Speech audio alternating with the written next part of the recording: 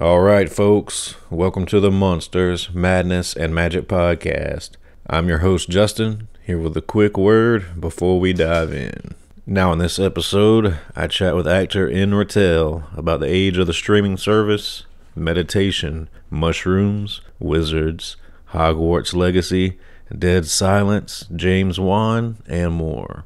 As always, thank you for listening, and if you'd like to help the show grow, please leave us a review wherever you're listening to the podcast.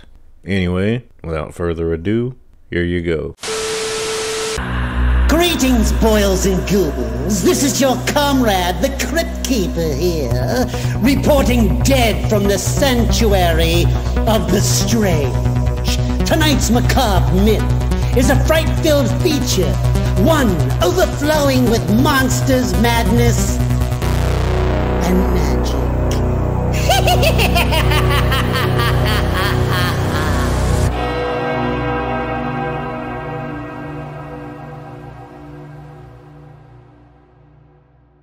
Take us back in time to when you were a youngster. Were you a book reader, fort builder, troublemaker, or all of the above? Oh, I would have been a bookmaker and a trouble reader. You see, what you have to remember is that anybody under the age of, 30, maybe even 40, can't understand a world without the internet. You know, when I was a kid, I was closer to the Victorian era than the 21st century. So it was books and comics. You went out and you made your own fun with a bat and a ball. I mean, we played with stuff that would now be totally banned, like you made a bow and arrow. We played with things called catapults. What did you call them? Slingshots. Yes. You'd think, oh my God, who on earth would give a kid that? At the age of 3, as soon as you could walk, you were chucked outside. And my brother and I would be going to, he was a year older than me, about 18 months. So at the ages of 6 and 5, respectively, we'd be going to the movies. So it was a totally different world in that respect. But, you know, it kind of toughened you up.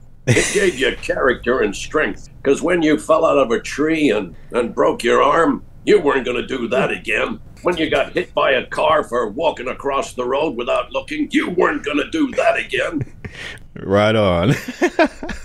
So when you think back to maybe some of the, like you just said, you know, there was no internet, but when you think back to some of those formative films that you went to go see and some early TV shows from back in those days, what comes to mind? Well, a lot of it was confusion because they didn't have the same certification that they did now. So 1 week it would be, you know, a John Wayne cowboy film. And the next thing, and this really confused me, was it'd be a musical by somebody like Maria Lanzo. I think I remember seeing Carousel and them starting to sing and the music came out of nowhere and you just think, what the hell is going on here? Yeah, I should imagine that sitting in that vast auditorium, one of the ones I really remember, a movie that really hit me was Snow White, because that was the first major animation, and I can still remember Dopey with those gemstones and the color and the vibrancy. Television wasn't really around much in Britain as much as it was in America, but the movies, that gripped me, and so from the age of 5 onwards, for the next God knows how many decades, you know, it's movies. Mm-hmm. But that's gone now, of course, because now it's streaming. Right. You mentioned that you were a book reader as well. Did you have a genre that you lean towards? Were you a fantasy guy or the classics? No, it wasn't so much the classic. Well, first of all, in England, comics was a huge tradition. English people will remember the Beano Dandy Beezer Topper, they were called. So there were at least half a dozen comics, not the comic books like Superman and stuff and Batman. I didn't get onto those till I was about 10 or 11. But books, it was stories and tales. Actually, you see, and you look at Lord of the Rings, I didn't read The Hobbit until I was 23, you know, and I thought, wow, this is great. And then Lord of the Rings. What about your parents? Were they involved in the arts at all? No, they were Estonian refugees after the war. So my father spoke about 5 languages. He had a career in the military before the war. He was in the Estonian cavalry, and it was his turn to ride the horse every other Sunday. Boom. And I labelled my unfortunate mother one of the clinically bewildered because she never really learned to speak English properly or read it. So everything that was happening was kind of confusing. You get that. You see it in the old movies when immigrants come and they go, "No, no, Papa, we speak English. We are in America now. You know, we were not in the old country." And so the parents weren't any influence in that at all. In fact, you know, when I went to drama school, my father, being quite academic, said, I mean, he obviously thought that me as an actor would be a hopeless situation. So when I said I was going to drama school, he said, yeah, well, but that means you'll be able to teach, won't it? I mean, you know, you're not going to succeed, but at least you'll learn your craft and can teach other people who will be better than you. Were you a theater or drama kid early on? No, I was just a mimic. It was monkey see, monkey do. I mean, because we accept the reality of the world we're born into, and we learn everything by copying. You know, you learn to write by copying the alphabet. You learn your character by copying and resonating with what people are wearing or listening to, and then you find your own voice. So with me, everything was sort of mimicry. You know, cartoon voices and things. Yogi Bear smarter than the average bear, boo boo. You know, and you just mimic that stuff, and then you realize you've got a facility for it. But in terms of going into the acting profession or whatever, no, that was. But I was also I was very, very shy, really insecure as a kid. So you know, kids today, I think, have a lot more confidence instilled in them. And if a kid at the age of 5 or 6 thinks, "Hey, Daddy, I want to be an actor," you know, they go, "Well, yeah, off you go." But no, that idea didn't really fully germinate until a lot later on. And for better or for worse, it's much easier for someone young getting started out to get that exposure. And just by sending out a video online, you know, you could get how many eyes on you. Oh my God, yeah. I mean, you know, celebrity status or reality stars or anything like that, there was absolutely no notion of that. If you were going to be on television, radio, movies, whatever, you had to have some form of skill. You had to either be a very attractive person that people wanted to look at, or you had to be pretty clever or gifted. The simple fact of just being famous or a celebrity, it just didn't exist. I mean, don't forget, I mean, it was the same in America. Up until, the 90s or whatever, there was, 3 channels? 3-4 channels, and the rest of it was radio. The entry point was pretty narrow. Now, if you've got any, I mean, now you can go down to Best Buy, get yourself a little camcorder, and you can make your own movie. And it won't look that much different to what we saw at the Oscars. Before that, they showed you on the Oscars what a huge 35mm camera looked like. It just an impossibility. Now, social media, influencers, any notion of that, somebody just coming on and saying, "Hey, I found this body lotion and it's really great. You should try it." And they go, "Yeah, I'll try that." You know, so the whole thing has opened up vastly. Actually, paradoxically, makes it more difficult. The oversaturation now. Yeah, I mean, when I started acting, it was almost like a club. You'd audition and you knew most of the guys you'd be up against. But in terms of voiceovers, doing voiceover work in England, they'd cast the actor and not the voice. So the producer would be working with the voiceover agents and say, "Listen, you know, I need somebody to do a German accent and this and that." And they say, "Well, Enn will be able to do that. All right, we use him." Because it's not just it's the skill and not just the voice. Whereas here, it's rather different. They don't just cast the actor. They'll audition, listen to the voice and think, "Oh, that's the guy," but they won't cast you. Even if they've worked with you before, they'll still say, "Hey, read this and see if you can do it," and not just rely on the acting ability. That's a major difference. And also, so now, again, it's opened up with non-union work and stuff.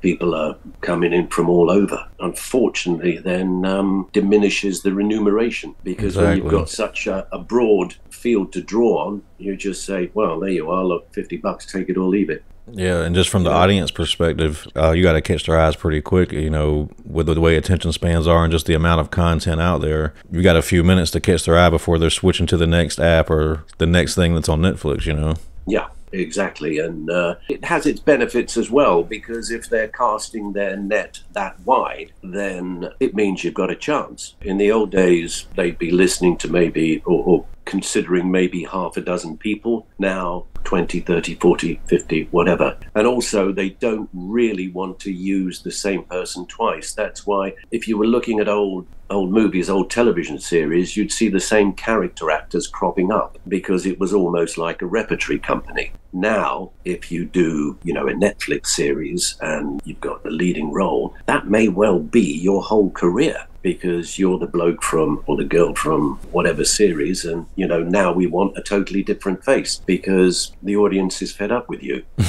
And that's the beauty of voice work, because if you operate the way that I do, which isn't just using your own voice, then no matter what you look like, if you sound right, away you go. I did something for Heineken the other day, and I was being a cowboy. Now here's a Brit, and there you go, there he is, he's a cowboy. One of the craziest things I ever did was years ago. I was the voice of El Pollo Loco. El Pollo Loco, crazy you can taste. So God knows how many Latinos there are in Los Angeles, Latino actors that are capable of doing that, and instead they cast a Brit doing a faux Spanish accent. But what they wanted was, do you remember there was a beer ad for Dos Equis? And there was a guy with a gravelly voice saying, I don't always drink beer, but when I do, I drink Dos Equis. And so they wanted that kind of El Pollo Loco. Try our new chicken tostada for only $10. They wanted that kind of voice. So I suppose in that instance, they weren't just casting the voice, it was the performance. But that really made me laugh. That was about 10 years ago. I used to get great fun out of seeing that and telling people. Audition for an English person and wouldn't get it. It's so ridiculous. I remember at the same time there was a campaign for Spam. And it was, the sort of Monty Python Spam-a-lot thing, so spam. It was an American. And to my ear, his accent wasn't quite right, but, it's a crazy world. It's a crazy world. It is. Your own acting career started on stage. How did the shift to screen happen for you? Well, I started stage and television, a bunch of television series, one of which has actually been resurrected. The funny thing is, as my voiceover career was developing, I did a silent series, which we filmed first of all in America, and a box set. It's called The Optimist, and a box set of that is being put together, which will be out in April. And that's weird. It's a kind of Mr. Bean thing, it was totally silent. And there was my voiceover career going, how did it happen? It happened sort of simultaneously. I did a series in England called Spitting Image, which was a satirical show that did impersonations and spoofing the royal family, members of government and celebrities with puppets. You had it here, but it didn't quite work. And so that kind of coincided with a really creative time on radio advertising. So they wanted people with a vocal facility. And so quite often you'd be doing a radio ad and you'd be paying 2 or 3 people talking to yourself, which I also did on Spitting Image, because at the time 2 people that were famous were Dustin Hoffman. So, he was kind of big at the time, this little squeaky voice. And Walter Matthau. So I'd be doing Walter Matthau, talking to Dustin Hoffman, and just move from one to the other. An interesting fact is that Homer Simpson is based on an actor called Walter Matthau. Because when they started that, what you find a lot of people do when they're trying to find a voice is think of somebody famous that they can impersonate. Yeah. And then just tweak it. And that happened a lot in The Simpsons, like Moe, the bartender. It's kind of based on Al Pacino, but you tweak it. Police Chief Wiggum was Edward G. Robinson. Oh, yeah. And so Dan Castellaneta originally based Homer Simpson on Walter Matthau. And so it was a kind of, hey, boy, what are you doing? Come over here. Duh. And then it kind of, morphed into his own way of doing things. And so that's a trick that most people will use, because if you're doing a voice, then you will be guided by the sort of style of it. So an evilly voice, you might base on a sort of Vincent Price, or, you know, a cultured villain. Wizards are always either a kind of Sir Alec Guinnessy sort of thing. It's a joint, and then you kind of morph it and don't make it a straightforward impression. It's Maurice LaMarche who does the brain, is just Orson Welles. Yeah, and also the wonderful thing is, with time, then, you know, you go back far enough and nobody can remember who these people are. Yep. You know, I think if you're going to make a movie, just go right back to the beginning, look at the 30s or the 40s and look at a film that worked and just revamp it.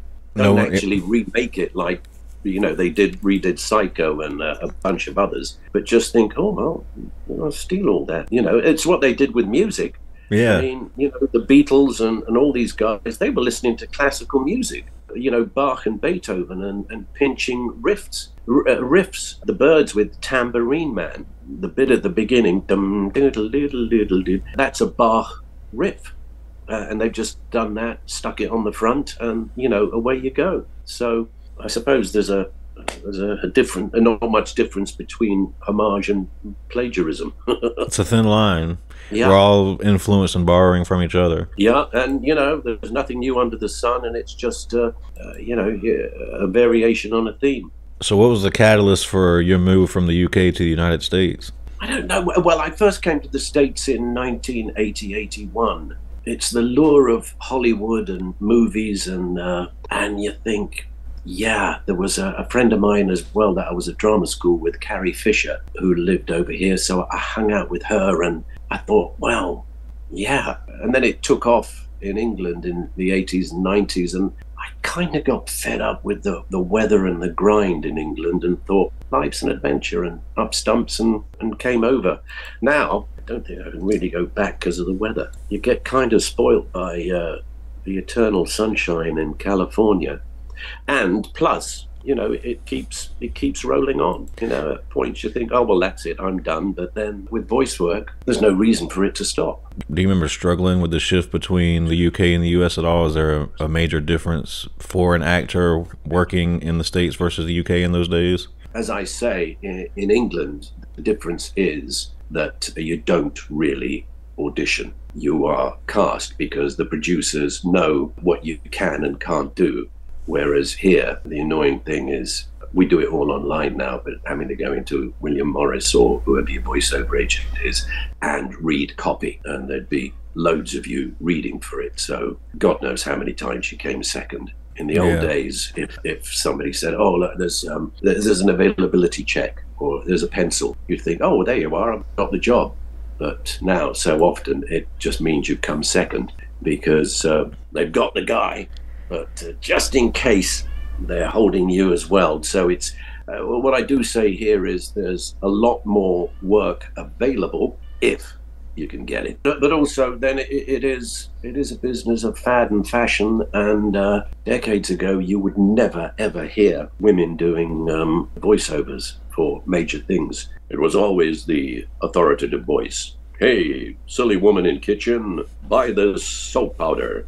I am the voice of authority. And that's gone. Now it's the, hey, I'm just a girl like you, and I use this. So that's a major change. The demographics, yeah, but that's the way the world is change. Obviously, you've seen a vast technological shift from the early days of voice acting to now. Like you said, most of it's done remote. Most people I've talked to said the experience was a lot more communal back in the 80s, and maybe you have more people. Like, say you're doing a TV series or a cartoon or whatever, you have everyone in the room doing their parts, and it's more you play off each other as opposed to being isolated in a booth, I guess. Oh, yeah, that was a major difference coming over here, because in England, you'd all be together and you'd be bouncing off each other. So if there's a two-hander, three-hander, you'd be there around the mic. But here, doing animation or everything really, it's really weird. I found it weird at first to just, like with all video games, just do your own lines. And sometimes the producer might read you in, but it's not the same thing. And the first time I experienced that was doing Corpse Bride for Tim Burton, because that was just me.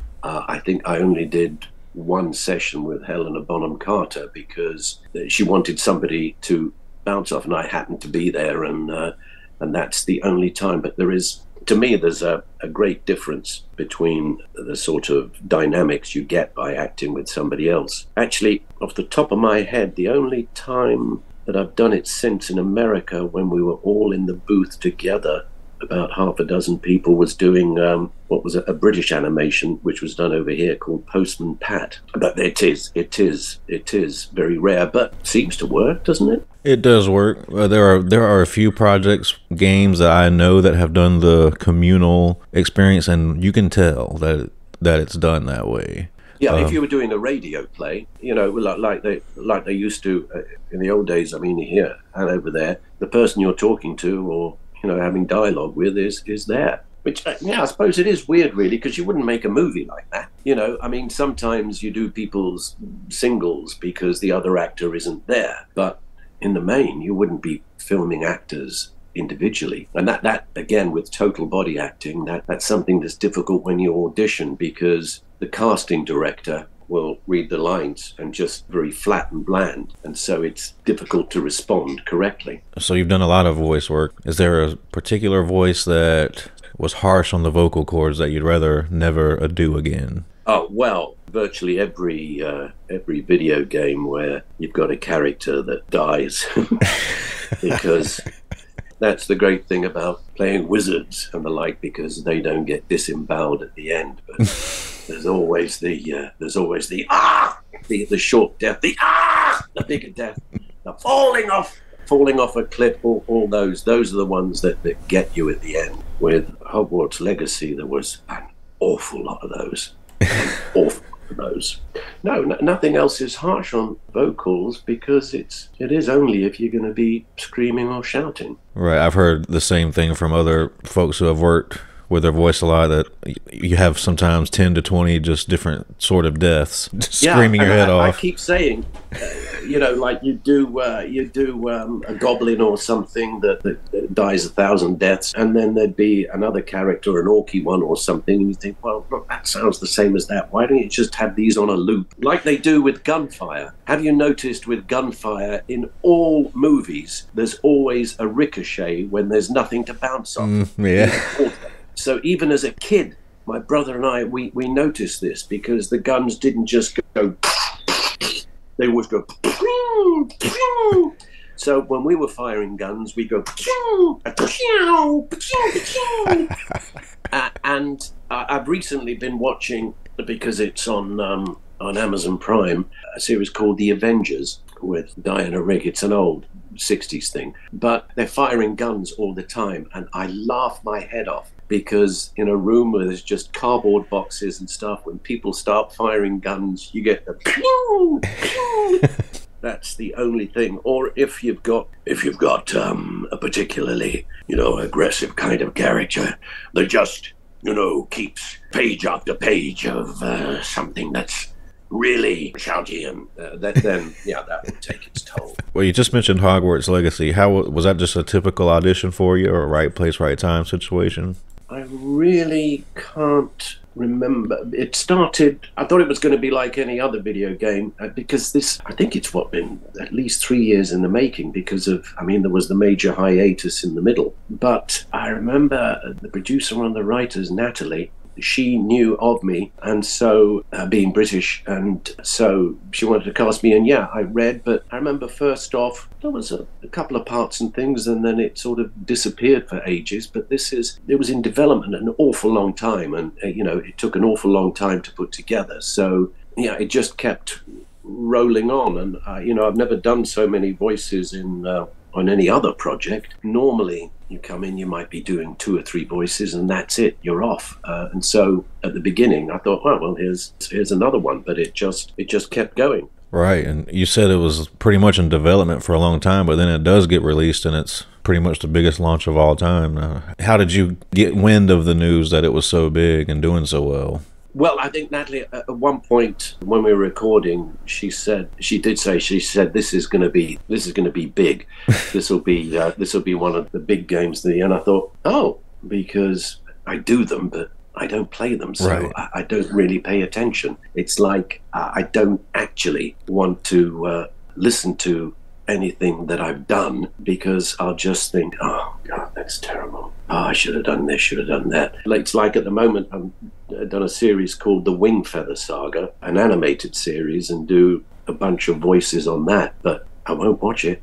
So is that pretty much consistent throughout your career? You just never like watching your work? Oh, yeah. Or listening, because I think, oh dear, no. Because the thing about voice work, it's all about choice. I remember once I was doing a French character, and when I auditioned for it, it was a French character, and I thought, well, I could be maybe something like, Inspector Clouseau. I could be like that sort of Frenchman, but I decided to be more like Jean Reno, and to give it, a bit of the French gravel and a bit of weight. And so I got the gig, and we're doing it. The writer producer the other, and he suddenly stopped and said, can I stop you there? He said, I just have to say something. He said, this is great. He said, because you're doing exactly what I heard in my head. And I thought, oh, shit, that's the key. You've got to be psychic. You don't just think, oh, I will do this. You've got to think, what is it that this person wants? Because if I'd gone the other route, he would have gone, no, that's not what I want. It wouldn't have been, well, that's not what I want, but that actor's interesting. Do it again and try it like this and this. You have to second guess or think, virtually every job I've ever done, when you go into the booth, one of the first things I say is, right, how would you like this? Because then it throws it back on them and says, right, now I'm not going to guess what you want. Tell me what it is, and I'll try and provide it. But I suppose with Hogwarts Legacy, as it's sort of set, it's a prequel, it's set in the Victorian era, then there is a more specific sort of Britishness, as opposed to being in a Guy Ritchie thing and being contemporary. So tip number 1, mind reading. Oh, absolutely. Just instead of, this is what I'm giving you, think, what is it? How does he see this? So one of my questions was, have you ever watched anyone play the games to just see your work in action? But obviously you already answered. Yeah, well, to be honest, I remember with Elder Scrolls, I remember looking at one or two characters there and thinking, oh yeah, no. Because then I think it will only get in the way. It's like actors that look at themselves instead of just being the part. They'll look and think, oh dear, oh no, don't do that with your face. Oh no, don't do this, don't do that. And then you become too self-conscious instead of just going with it and having that spontaneity or that intuitive way of doing it. So you were also involved in my personal favorite James Wan movie, Dead Silence. Yes. Now, yes. Was that just remotely as well? Did you ever get a chance to go on set or anything like that? No, that was pretty early on. Yeah, that was the little. Can't remember how I did it, but the puppet. No, he was there, and that was all dubbed. That was all done in session. Yeah, that was fun. Yeah, I remember that. That's quite a while ago. So, but James Wan did meet you. You did meet with him, and he was there. Yes. Gotcha. Yes. No, that was all ADR work done post, which you do because you have to film the ventriloquist puppy, then put on the voice. Animation and stuff obviously works the other way around. They animate to the track. But I can remember that. Didn't watch the film. I enjoyed it, so thank you. Didn't watch the film, no. So, out of all the projects you've worked on, what would you consider the most challenging? Is there one that you've lost the most sleep over? I've never really lost sleep over any of it, because if you're cast and you're doing the job, it's probably because you're the right guy for the job. There probably have been one or two where I think, oh, no, this isn't me, but that would be commercials, or you're asked to do something that I can't do this. One of the things I don't really enjoy is doing audiobooks, because that is actually the most challenging, because I'm a sprinter, not a marathon runner. I can't sit there for page after page after page without fluffing or getting word blind. Most of the audiobooks I've read haven't been straightforward stories. They've been heavy heavily technical, like The Life of Trees, the Borgias, the Tsars, and you just think, I cannot pronounce these bloody names. I've just done a book, which was kind of okay, but no, I think from here on in, well, we're saying never again. I suppose the career pinnacle job really has to be working for Spielberg doing Tintin. That was motion capture, so that's total body and total voice. I tell you, sitting there, covered in little dots all over your face with a wetsuit outfit, and having Spielberg there with Peter Jackson down the line in New Zealand, and acting with Daniel Craig, Jamie Bell. It's one of those where I thought, what the hell am I doing here? So that, working with Mr. Spielberg. I've had previous guests say that motion capture feels more akin to theater to them. Would you agree with that? Oh, yeah, because there isn't the pressure. I remember the first time I was in front of a 35mm camera, it was for a commercial. The only thing cameras frightened the life out of me, because all I could think was, don't mess up, because this is so expensive. When you're doing theatre, you've rehearsed for 3 weeks, a month, and so you know it inside out. You have nerves before you go on, but, after a couple of minutes, you're fine, and away you go, because you're absolutely solid in what you're doing. Television cameras, they frightened the life out of me. And I remember one of the first commercials I did was for Tony Scott, Ridley Scott's brother, who is an amazing director. But I was so naive that we were doing this scene in an airport, and the camera was behind me, and I thought, oh my God, I'm not going to be in it. So as I was saying my lines, I kept just turning my head a little bit, because I thought then I'll be in it. And so he did that. And then he said, all right, cut. Okay, let's set up for the reverses. And he moved the camera. And I had absolutely no idea. And I remember doing Merchant of Venice for the BBC. That was probably one of my first televisions, Shakespeare. It was like 20 minutes without a cut, with all those multiple cameras moving, doing Shakespeare. And I didn't freeze, but my voice went kind of squeaky.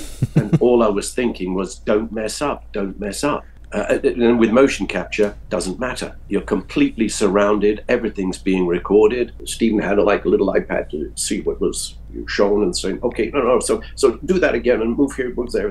Okay, that's fine. Okay, now do that. And it was just like one continuous rehearsal, because as I said, it didn't matter. With most on-camera stuff, when it was 35mm, you'd rehearse, then you'd shoot. You might rehearse maybe one or two on camera, but with motion capture, because the whole room is literally surrounded by cameras, you just keep going. You did say that audiobooks you found them the most challenging. How long are most sessions? How long are you sitting there? Well, a book of 300 pages or so, depending on the difficulty and how good you are at it, you might do 70, 80 pages a day. So it's 4 or 5 days. The last one I did was, again, I don't speak German. I don't know why I did it.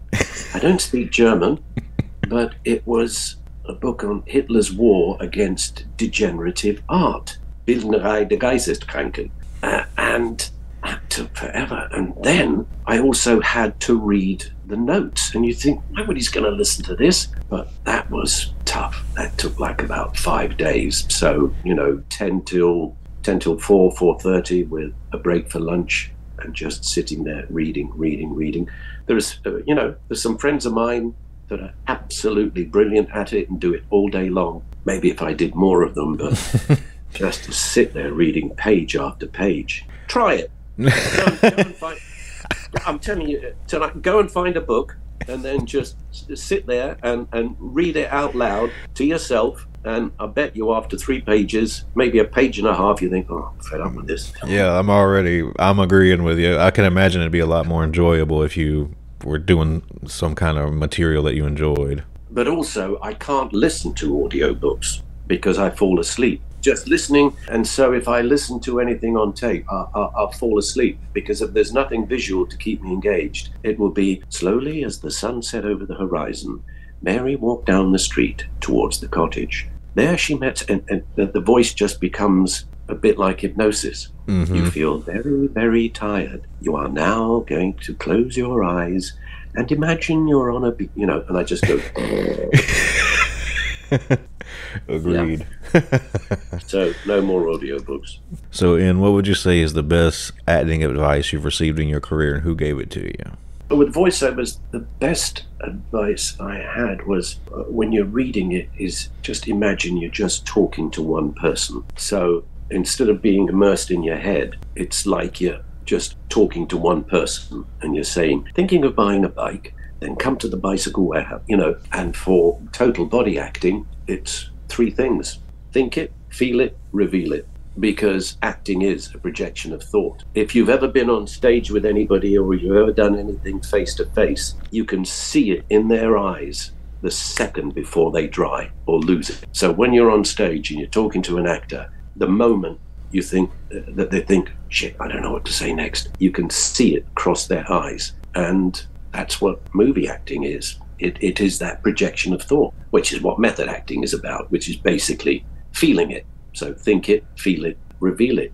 But I would say the same thing then also does apply to voiceover acting. It's not just enough to say the words and say, well, people tell me I have a beautiful speaking voice, so I should just read this without any thought behind it. No.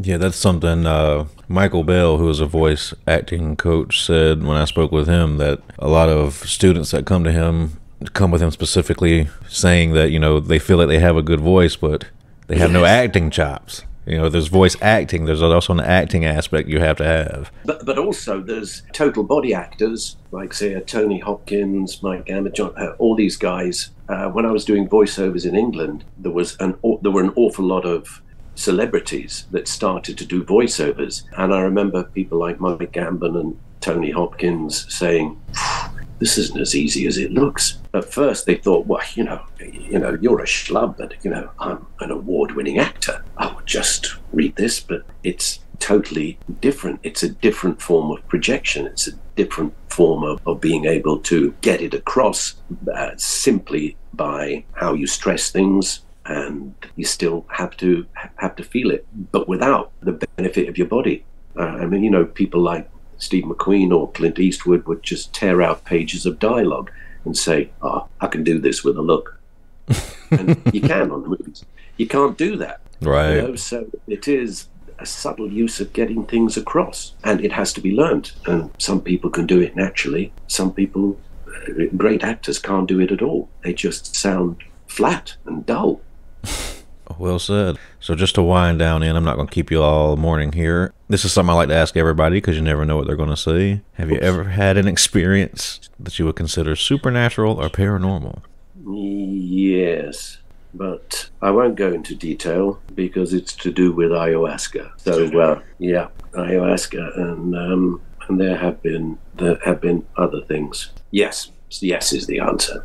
There we go. Also, I would say with things like ayahuasca and psilocybin, let's just go down there for a bit. There is no quick fix. Things like that will open the doors of perception, but the real hard work for any kind of spiritual growth is meditation. In the same way that if you want to go to the gym and transform your body, you can't just walk in then one day and pull up a bunch of weights and think, well, nothing's happened. You've got to put in the hard yards. Have you been meditating for a long time? Yeah, I'm not as committed as I should be because I'm a Gemini, and so but I know what can be achieved by the kind of commitment it takes. But 5-10 minutes is going to do you, the power of good. As St. Paul said, pray without ceasing, which kind of means, in Buddhist terms, mindfulness, just continual commitment and continual focus. Oh dear, this has got heavy, isn't it? This is where we wanted to be. Well, this is what happens when you ask questions like that. Exactly. That's what I was looking for. Well, and just to put a bow on everything, what's on the horizon for you, and can you tell us about anything without getting in trouble? Well, I was supposed to be going to England to do some filming in February, March. That's fallen through. The Wing Feather saga is ongoing. As I said, I just read a book. You never know when anything's going to pop up, but there is nothing major on the horizon. Maybe Hogwarts 2. What about that? We'll be looking forward to that. I'm speaking with Natalie soon, so I'll put that in her ear. Oh, good. Well, give her my regards. I will. And thank you for giving me some of your time today. It's been a pleasure to get to chat with you. No, thank you. Thank you. Arrivederci. All right, folks. That's a wrap. I hope you enjoyed that chat with Enn. As always, thanks for listening, and we'll see you back next time. Monsters, madness, and magic.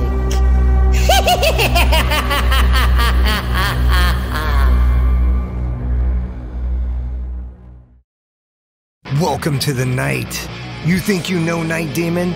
Then the Night Demon Heavy Metal Podcast is for you. Step into the darkness as we peel back the curtain to give you an unprecedented, all-access look into the mind and the heart of the demon. We're talking band history, song analysis, studio anecdotes, stories from the road. It's everything a diehard Night Demon fan could want and more. This is the only place to learn the inside scoop, the deep dive trivia, the untold tales from the band members themselves and those closest to the Night Demon story. Need more? The sacred Night Demon Crypt will be pried open to reveal demo recordings that have never before seen the light of day, all with in-depth commentary by the band and the people who were there for the writing and recording process. This is a gold mine, a treasure trove of all things Night Demon. Head over to nightdemon.net or wherever you listen to podcasts. Listen to podcasts.